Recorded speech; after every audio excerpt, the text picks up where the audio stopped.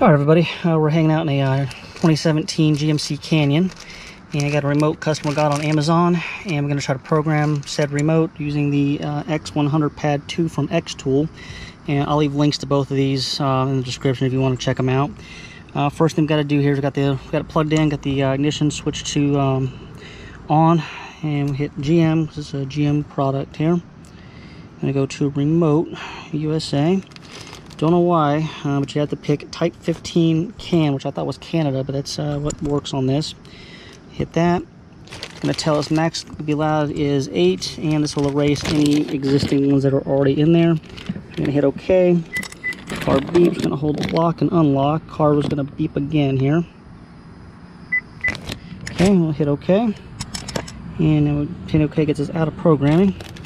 Now you'll hear when I hit lock. Car locks and unlock. So that's a remote program here to a 2017 GMC Canyon using the Xtool X100 Pad 2. Questions, comments, or anything, leave them in the description, and subscribe if you want more of this stuff. I plan on doing some more leashy videos and some more of these. So that'll do it for this one, though, guys, and we'll talk to everybody later.